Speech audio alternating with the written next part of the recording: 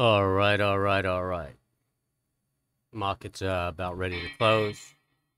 And there she is, ladies and gentlemen. All right, we'll start with Bitcoin. Bitcoin is just jumping on some good news. But as far as the daily momentum, I don't really like it. I don't see anything to get involved with. So I'm not calling anything. I mean, we talked yesterday about breaking this high. You could take an entry there, breaking the high, kind of confirms. But.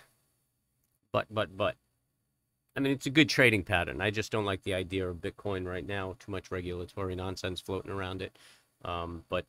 Again, that's the entry right there. On the 60-minute, it's just ripping, man. So we're not going to chase it. We're just going to let it go. Go, baby, go. And we take a quick look at the SPX. Super day today. Get rid of all the nonsense here. Just a strong bar up. We made a new high, a new low. That's our first trending bar up in over 7 days.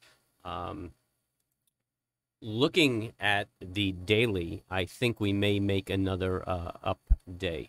And we see some resistance. This is probably our target area, the 1419, 1420 area.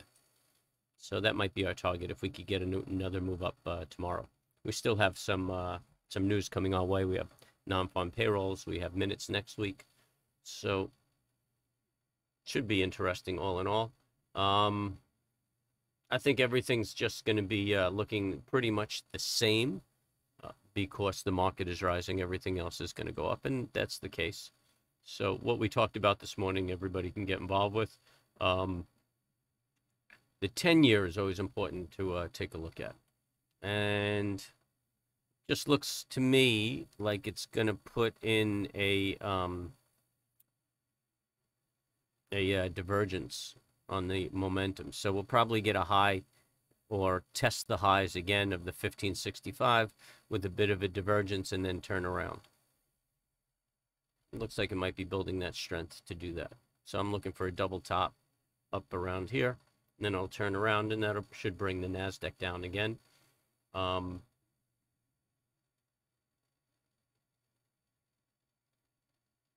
TBT is ripping.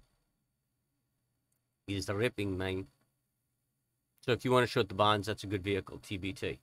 I'm really not looking at all the free folk stuff because I think everything's just subject to market movement. We have our parameters. We know our rules on everything. So we'll just stick with that. So anyway, that's it. That's the short of the long. It's 4:02. I know this wasn't much of a video, but you know what? It tells the picture. So I appreciate everybody stopping by. Hit the subscribe, hit the bell, hit the like. I appreciate all that. Hit me up tomorrow morning at 9 o'clock. I'll try streaming again. I've been having good luck in the markets, lousy luck on YouTube. But everybody have a nice evening. Stay calm, stay cool. Make sure you're at peace when you trade. Good luck trading.